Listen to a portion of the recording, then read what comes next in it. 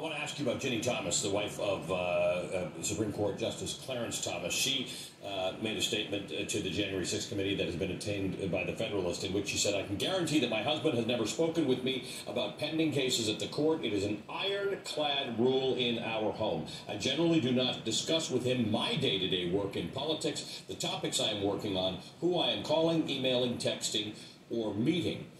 However, she told your committee that she still believes the 2020 election was stolen.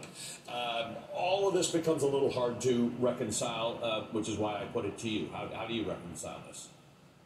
Well, far be it for me to question the household rules in the Thomas family, but what was remarkable, which the chair of our committee, Benny Thompson, has confirmed, is that she is saying that she still believes that Donald Trump won the election and that Joe Biden's victory is based on fraud. That's a remarkable thing for anybody to say, much less someone who's married to a Supreme Court justice who theoretically bases their whole work on the rule of law. We have more than 60 federal and state courts that have rejected every single claim of electoral fraud and corruption in the country.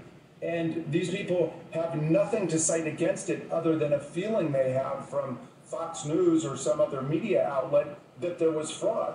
But the courts have looked at it. This is how we deal with claims of electoral fraud or corruption in the United States of America. And all of the courts have rejected it. And yet we still have people like Ginny Thomas and others who are out there swallowing the big lie and continuing to propound it. That's just a dangerous thing for a democracy. One of the hallmarks of an authoritarian or fascist political party is a refusal to accept the results of democratic elections and an embrace of political violence, a refusal to renounce political violence. So the whole country should be alarmed about where the GOP is today.